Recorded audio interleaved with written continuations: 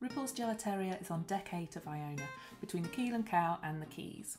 It serves a luxury gelato, that's ice cream to you and me, and has seating outside on the promenade as well as inside.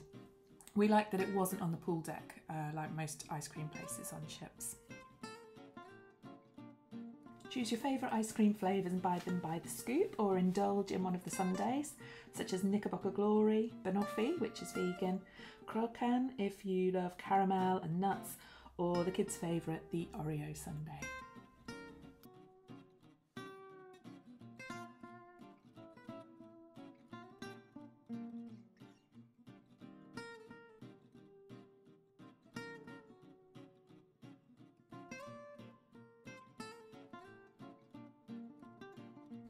Elliot, who just turned 6 before we went on this cruise, loved the Gelato Stix, sort of cross between a Magnum or a Solero.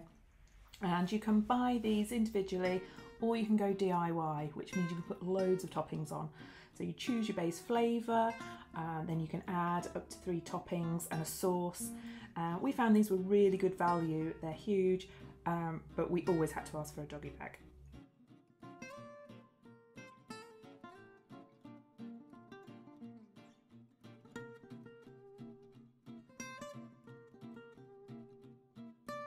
We really enjoyed the afternoon tea here, and we shared it between 2 or 3 adults and a child, and yeah, there were some grouchy moments as we fought over some of our favourites, but it is good value.